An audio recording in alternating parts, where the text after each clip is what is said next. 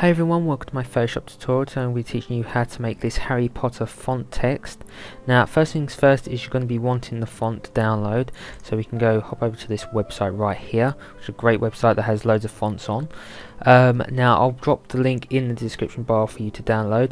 Now if you're brand new to Photoshop and you don't know how to put fonts into your fonts folder, then you download it, you unzip it with whatever software that you've got.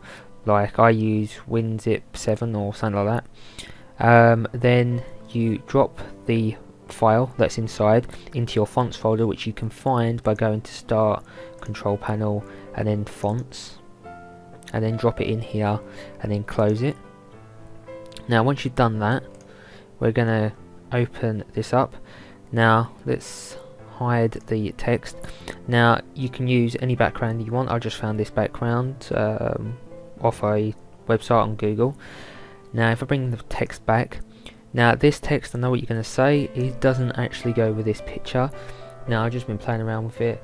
The red tinge was, I was playing around with a different photo and it went with it perfectly, but this one I'm just going to show you that you can change the red colour to any colour that you want to suit your backing picture. Now if we went to put the text down here, we change the red to like a blue instead, or up here to an orange to suit the burning and stuff like that. So it's really dynamic and you can really play around with what you want and have your own effects. So let's just hide that. Now we're going to go over to the text tool, which is on the left hand side, and we're going to go up to the top.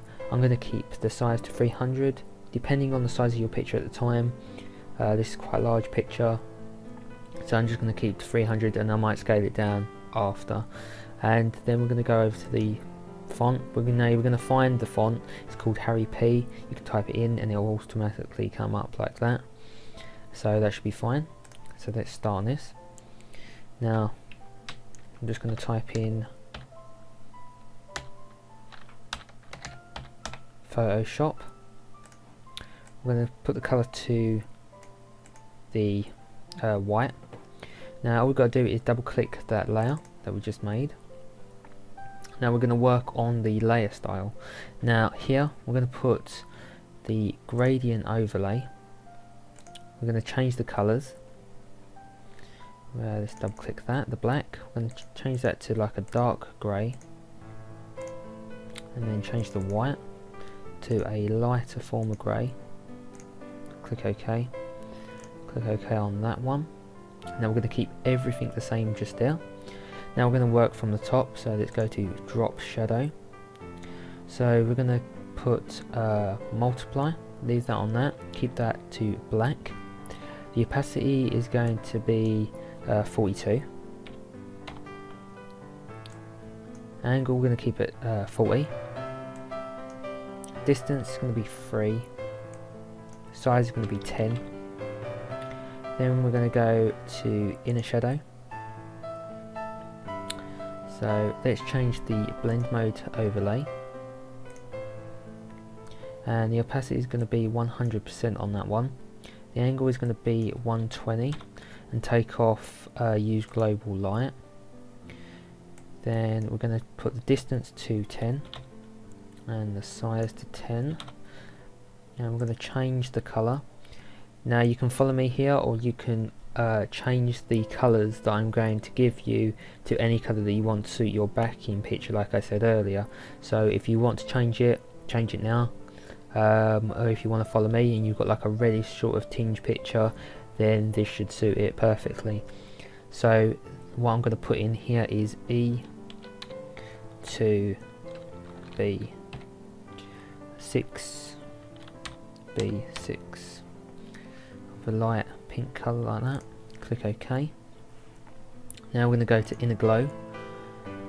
We're going to put the blend mode to overlay. We're going to change the colour to EFC1B5. Click OK on that one. Put the opacity to 100% on that, and keep the size to 5. Then we're going to go to Bevel and Emboss. Now we're going to keep the style to inner bevel, The technique is going to be chisel hard. The depth is we're going to keep 200 on that one. The size is going to be 32, and we're going to keep the soften all the way down. The angle is going to be 40, so we change that. The altitude is going to be 58, if yours ain't already 58. Now the highlight mode is we're going to go to overlay. I'm going to change that colour, and that colour is going to be E6 9, if I can find it, 6 9B, like that. And the shadow mode, sorry, is going to be linear burn, and the opacity is going to be 100%, and we're going to change the colour on that, and the colour is going to be 611 616, then click OK. I'm going to go to contour, change the range to 58. Texture. Now the texture drop down menu, I'm going to click on this rusty pattern here. Now if you can't find it in yours, you're going to go to the drop down menu right here, the arrow that's pointing to the right, and you're going to click patterns, which is just down here, and you're going to click OK, and it's going to put loads of patterns into this box right here, and then you're going to click the rusty one here. Now let's just take that off. Now the scale is going to be 50. And then the depth is going to be 35, like that. Then we're going to go down to satin. Now it's going to go to linear burn blending mode, so let's just put that like there. The opacity is going to be 62. The angle is going to be 20. Distance is going to be 103. Size is going to be 54, and I'm going to change the colour to 1B 202D, so a dark blue, like that, and that's it. And then you're going to click OK, and that's basically all you have to do. You've got your Harry Potter font text right here. Now if you can change it, just change it to like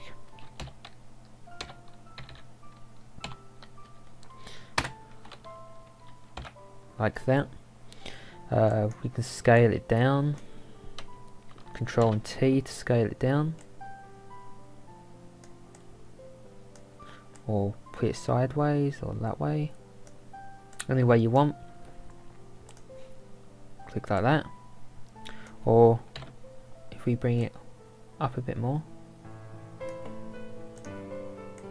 and say, like I said earlier, if you want to change the colours to whatever you're doing, like to a blue or whatever, you can double click that layer, just go through all the things that we've changed and just change the colour.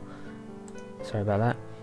Just change the colour to what you want. So you've got the pinks, you can change to orange or blue, to anything you need. So let's just go through them. You've got the Bevel and Emboss, you can change these colours to blue to suit the sea, like in this picture right here. But this is just to show you what you can create and all the stuff that you can do, like that. So let's put it proper size and tick like that. And yeah, so don't let this stop you. You can create whatever you want, all the different effects and stuff like that. Change the colours to suit your picture, and I'll see you next time. Bye for now.